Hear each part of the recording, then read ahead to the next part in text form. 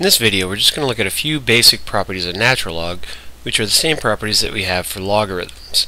Because natural log of x is actually just log base e of x, we just don't write the base.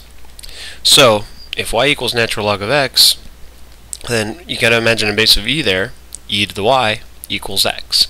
So those are equivalent statements.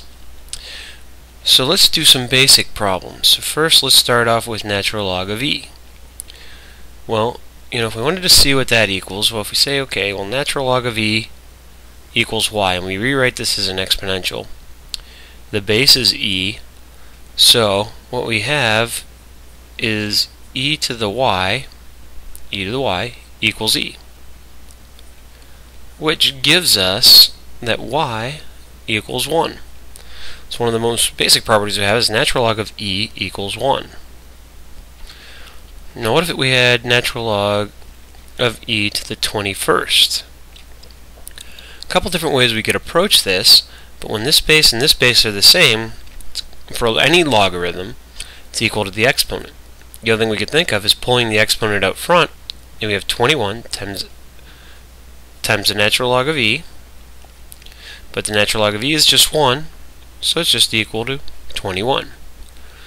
So these are the kind of properties we're going to want to deal with. What if we had ln of 1 over e to the 5th? Now it's not a base e, but we could rewrite this as a base e. We could rewrite this as ln of e to the negative 5th, which we know by our property above is equal to negative 5.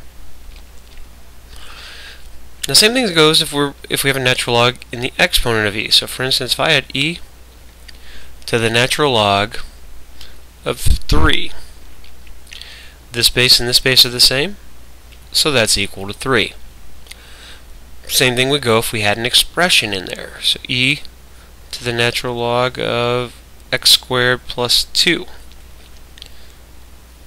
This base and this base are the same, so that's x squared plus 2. Now these properties hold for all logs as long as these bases are the same, not just natural log. This just happens to be because I'm using a base e on both. So these are some of the properties that we need to know working with logs. If we had ln of e to the x squared plus 2, so that's all in the exponent, that's also equal to x squared plus 2. So again, these properties are for any logs. I just was doing them this time specifically for the natural base.